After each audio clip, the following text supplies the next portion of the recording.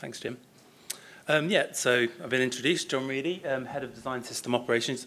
Probably the first question is, what is design system operations? So I'm going to talk about the design system, and I'm going to talk about all the operating models around it. I'm also going to talk a little bit about the differences between DevOps and creative operations, which is why we're all here. So I'm going to start with the basics. We've been around a while. Over 150 years. I mean, sometimes I try and help put it in context by saying we started the same year the American Civil War ended. And the amount of stuff we've gone through and we're going through with epidemics, cultural change, wars, etc., has shaped everything we've done over that period. Obviously, major technical advancements have been in the past and obviously in the future as well. I mean, these guys here, if you have a look at them, I mean, we complain endlessly about our tooling, but these guys didn't even have telephones, and they ran a big global bank. So for us, scale's a big thing. So scale's huge. It's the biggest international bank. We've got huge amounts of staff. The revenue's huge as well. And you're dealing with, if you see on the left-hand side, you're dealing with so many different propositions, so many different internal functions, business lines, subsidiaries, etc. So lots of complexity, lots of sub-brands, subsidiaries. What comes with it is lots of ideas, lots of energy, and sometimes it's all about steering those ideas. So it's not about encouraging the fact that we need design thinking or things like that. It's about actually dealing with the amount of design thinking that we have in the bank, and the amount of different ideas, and the amount of different agencies we work with, and the amount of different concepts and time periods that we have to deal with. So it's a lot of it's about steering, articulating, auditing, and then kind of leadership positions, really. So lots of potential for fragmentation if done incorrectly, but lots of energy to scale with and to do great work. So it's just kind of loads of Lego pieces to work with. So the bank did a global rebrand around 18 months ago. That you may see in lots of different places.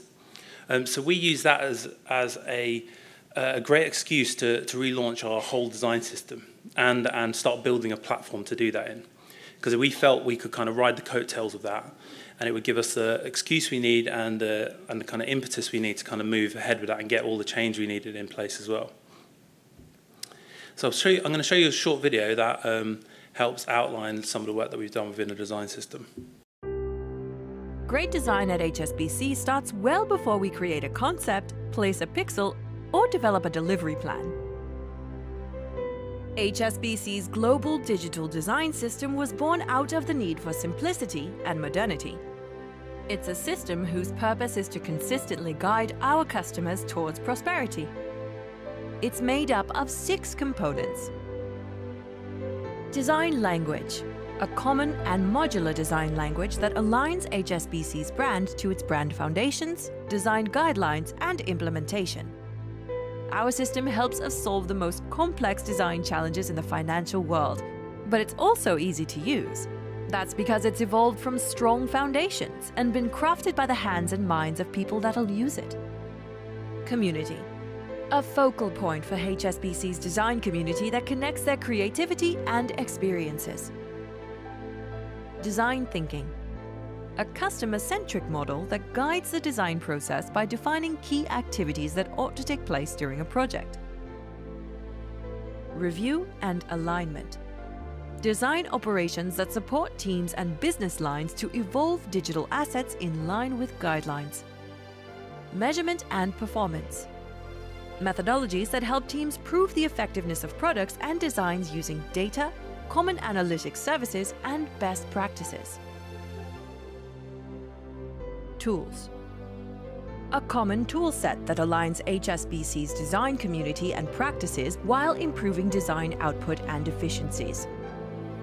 HSBC's global digital design system is part of our design DNA and a signature of our customer commitment.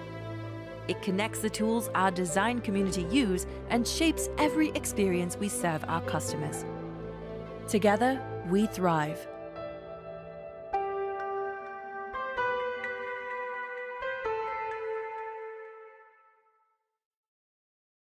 And you can't underestimate how much, how useful it is having a quick video that you can show people when you start a meeting and kind of explain a lot of concepts in a much better way than just driving through tons of slides, which I'm just about to do.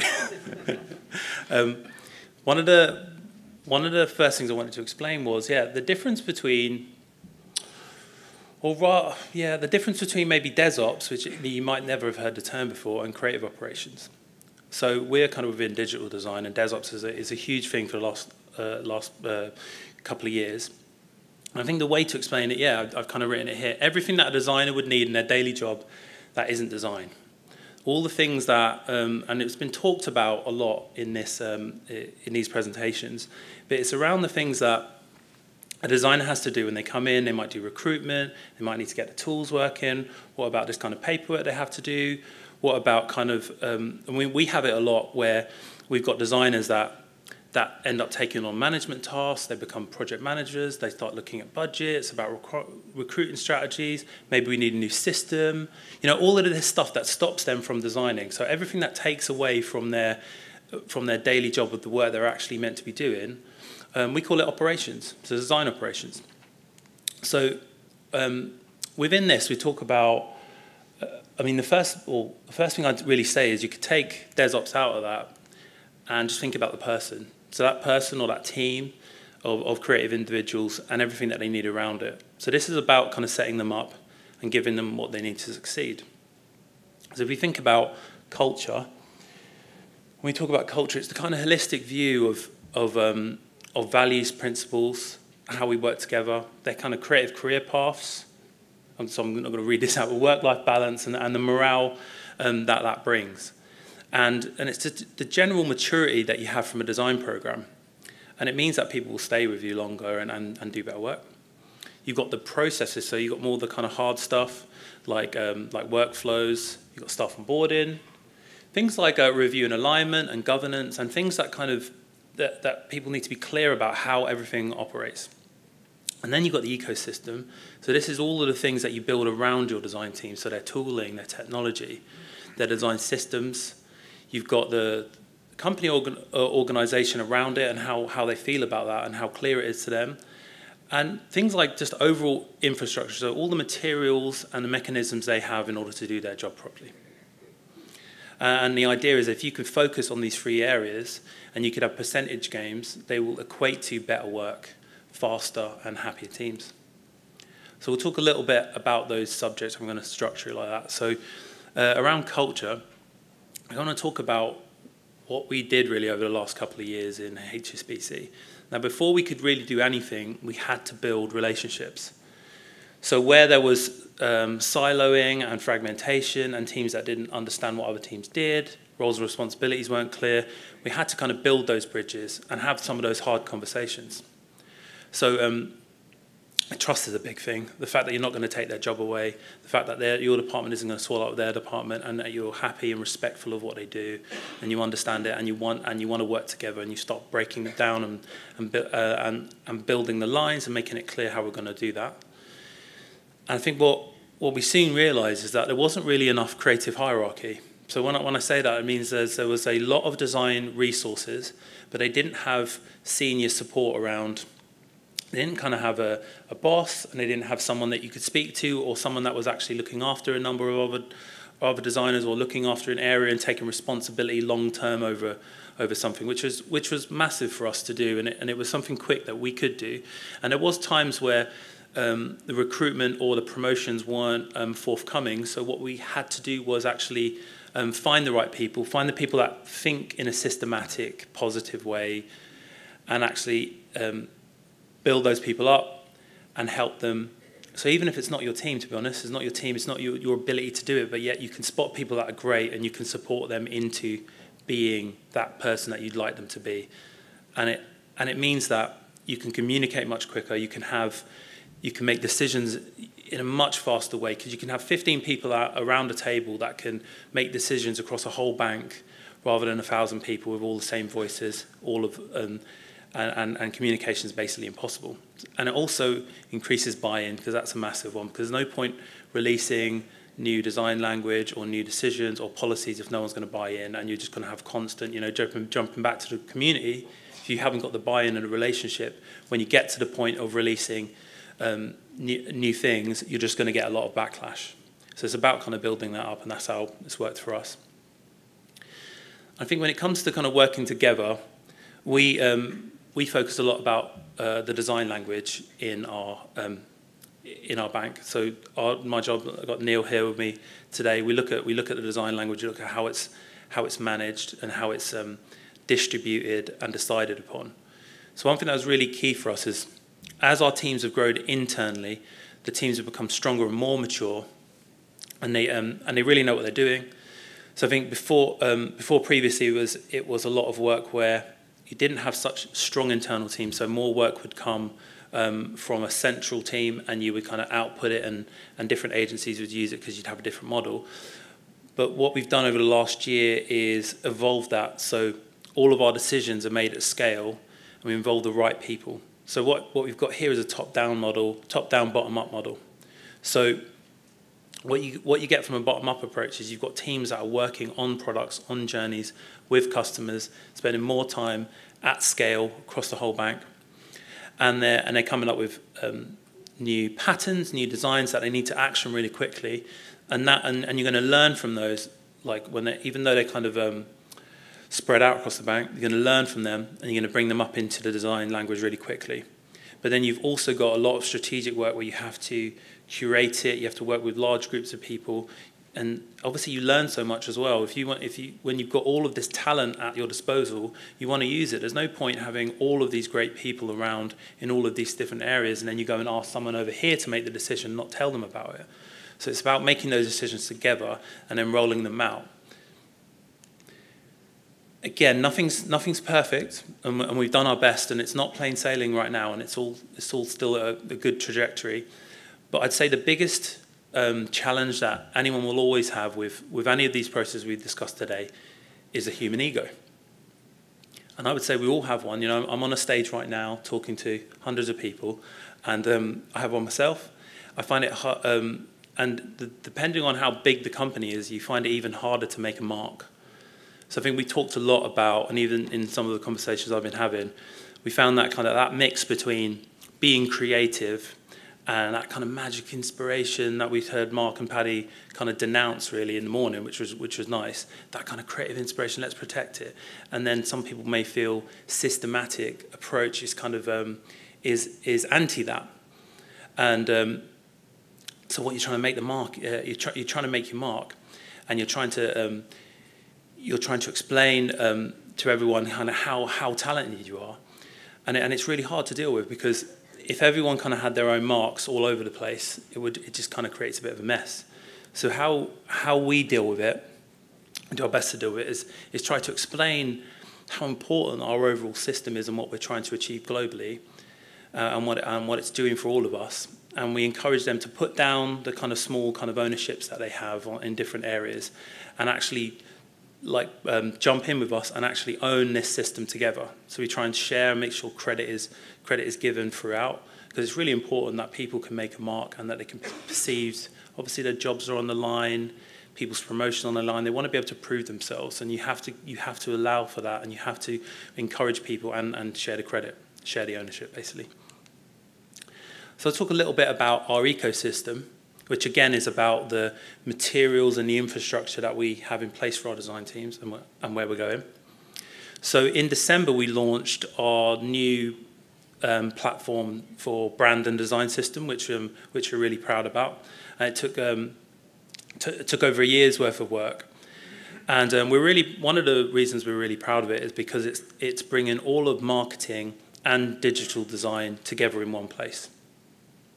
And obviously that's never an easy thing, because it's kind of two worlds meeting, which is exciting but also quite difficult. But we had the shared objective of having a kind of one-stop shop where whether you're building an app or whether you're rolling out a kind of out of home marketing campaign, you can go to one place and you can understand the whole thing.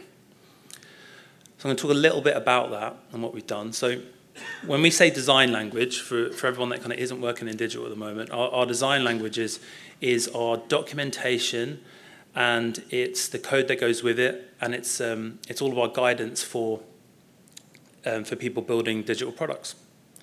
And when we started the process of building our new design language, we looked at pretty much every other design language in the world. Anyone good, really. We looked at BBC's Gel, IBM's Carbon. We looked at Material. We looked at Fluent, Lightning, and any other kind of any other verbs you can think of.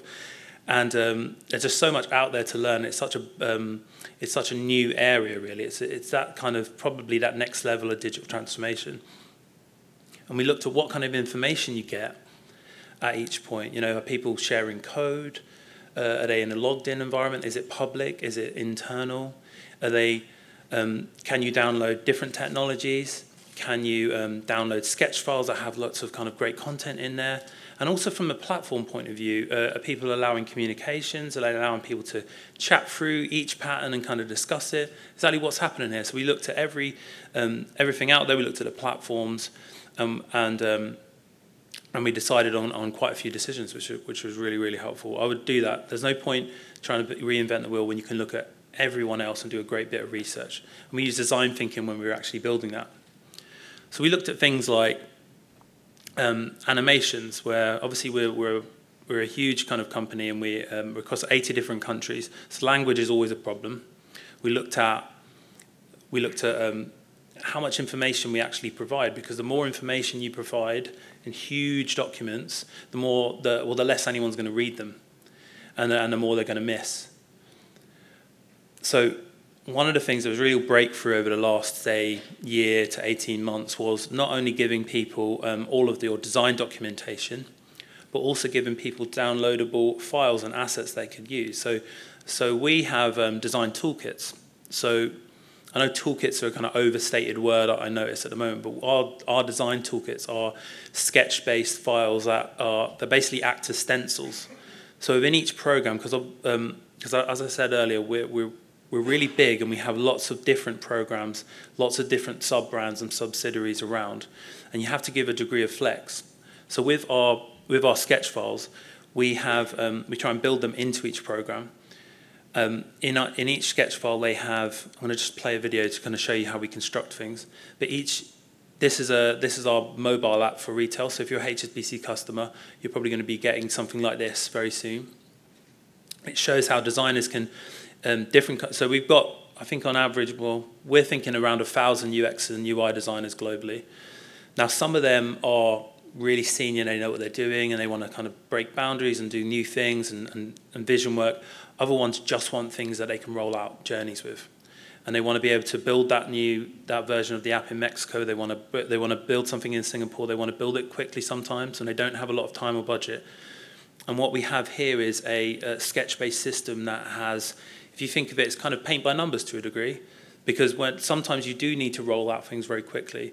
But imagine all of this grows, and each week what we do is we encourage new patterns to go in, any new ideas evolve, they get added to this system, and everyone knows what they're doing basically. And it's changed the way we govern, and it's changed the way our designers kind of feel about the whole process. And it means that from a technology point of view, we match everything we're doing to these patterns. We make sure it's much easier to govern. We can accessibility is absolutely huge for us, and it means that our accessibility guys can see everything that's happening. Our technology guys can see everything that's happening, so decisions are much more easily controlled. I'm going to talk about how this is distributed as well, because one of the things from a tooling point of view is how do you manage. The banks are notorious for having huge security restrictions, and when it comes to tools and plugins and technology, it's always much harder to do. But this is something that we can focus on to help with that. So I showed you kind of from a design point of view, and one thing we're spending even more time this year about is looking at development libraries. So again, like I said in the earlier slides, we've got a lot of everything. We've got a lot of dev libraries for every kind of technology you can imagine. Some of them are more organized than other ones. But what we're doing now is we're not trying to build another one. We're trying to find out what we have, audit it, certify it, and actually give it the credit it needs, make sure people share it, make sure people use it, and actually help it. And if you can certify a library, it means that it means that you can trust it. So I think you've got so many tools, but if the trust isn't there, if you haven't gone through the process of certifying something and trusting it and making sure that it can be used as a sign-off process, it doesn't have the same value. So you've got all these great tools, but you're ignoring it in the workflow in regards to sign-off, etc. Then it's really not making the most of it. So the last section we'll talk about in this part is around process. So design thinking is a huge thing for us, and it's something that some areas of the bank do really well and other areas have never heard of. And we've got lots of different models, we did have lots of different models to kind of cater for this. Lots of different agencies and lots of different management consultancies have helped us with this. But now we're moving towards a single model. We're actually doing an update on this now. This is more of an all-encompassing model. So it starts with scoping and aligning. Obviously, it does discovery, definition, design and testing. You've got your create and implement, and then you're into measure and optimize. So a lot of our products are iterative products, so large products that go on for a number of years, and they'll probably go on for a number of years more. So we're talking about iterating and making sure people are doing things at the right times. I mean, what happens naturally in most organizations, including ours more previously than now, is that people start with, they think they understand the problem without talking to a customer. They feel like that discovery is a waste of time. They can jump straight, you've got a product owner that can jump straight into design and test. They go into implementation, and then they forget about it, and then they're on to the next product. And then 3 years' time, they kind of look back at it, and they go, oh, yeah, why isn't this performing? So really what we're trying to do is get them to focus on doing that right amount of discovery and definition, defining the problem and doing the research up front, and then also measuring and optimizing what you've done and keep going with it. Stay on that project and iterate it and learn from it. Use the data. Keep making it best. Don't kind of leave it there, throw it away and start again. From a review and alignment point of view, because I did mention quite quickly at the beginning that we had, in one of the slides, that we've got over 2,000 projects that go through digital every year. So that kind of comes through our team. And that includes ATM projects, apps, websites, and other kind of smaller things like WeChat and things like that in China. And when we say a project, it could be a new feature, it could be a journey, or it could be something much bigger. We have this 4-step process, and we're very strict because obviously we take risk and compliance very seriously, legal, etc. And we start with a kickoff. So number one is your kickoff. You kind of have to, you approach the governance team, or we approach you and you say, okay, we've got a new project. We put it onto the radar for the bank. We then work with the teams and this could be in an agile way from a feature-by-feature process, or this could be kind of more waterfall and kind of we go through the whole process together as a single action. But it's about working with designers to make sure the experience is right, the UX, the UI, and copy, etc. is correct. We then go into a build review. We make sure the build is correct, and it's as we've signed off previously, and then we go for a project approval. Because the amount of projects, like 2,000 a year that are going through, there's just so much capability to, if you've got some money, you can just go live with a product in a particular country.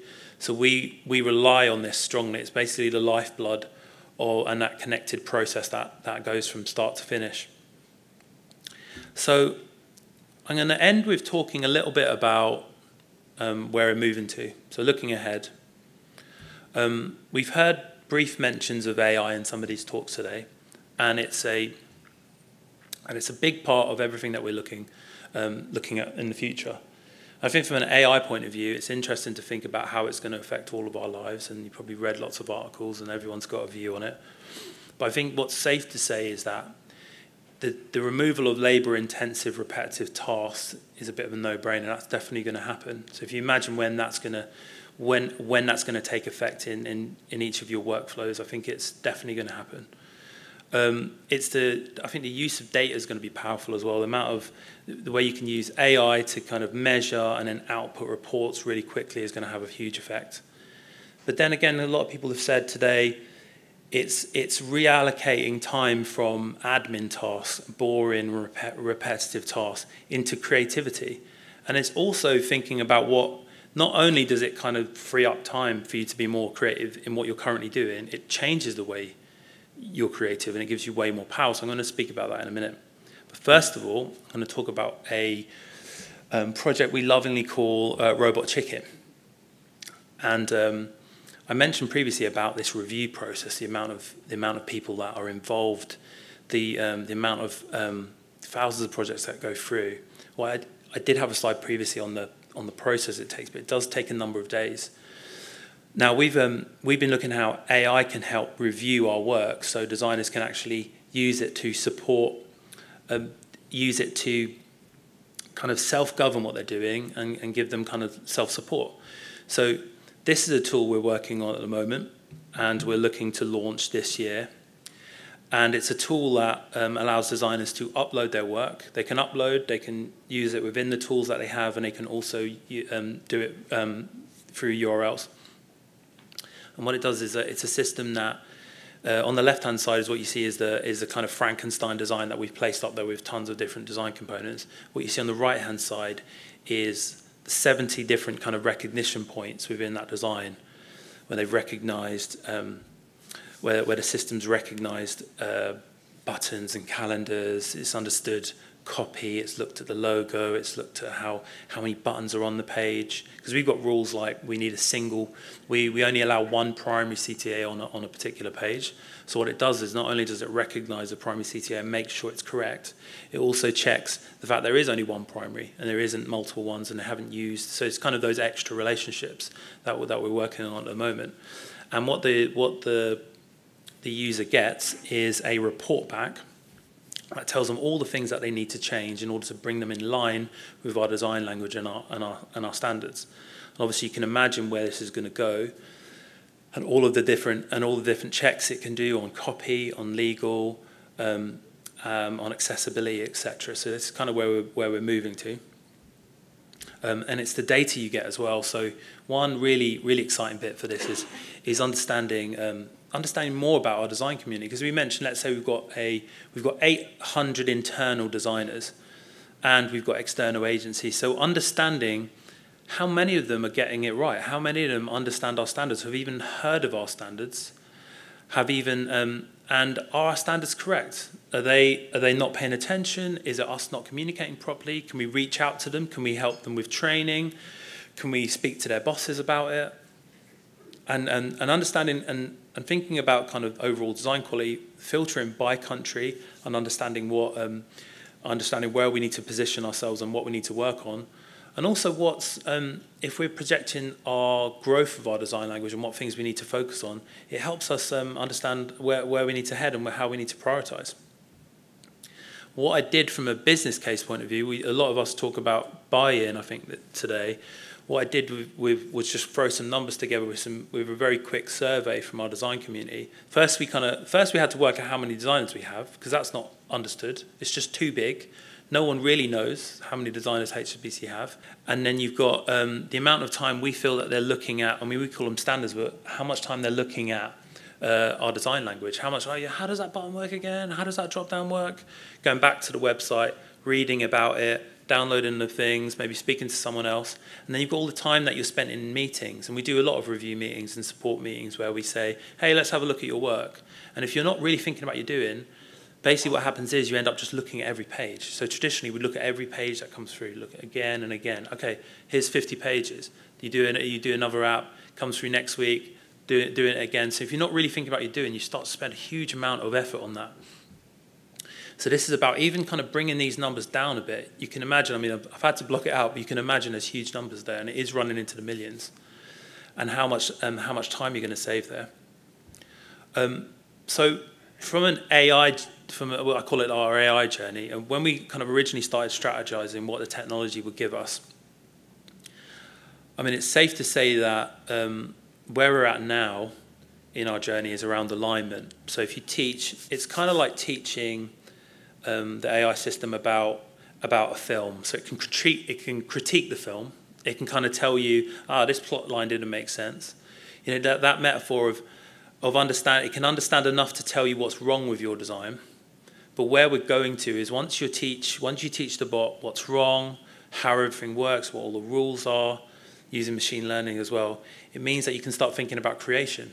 You can start thinking about, obviously this is where you jump to really. You think if you know how this web page is constructed, and you know the rules around how journeys are constructed, and you're pulling in data from different successful projects, etc., you can start to think about creatively, what can I try? I've got a great idea for a new product.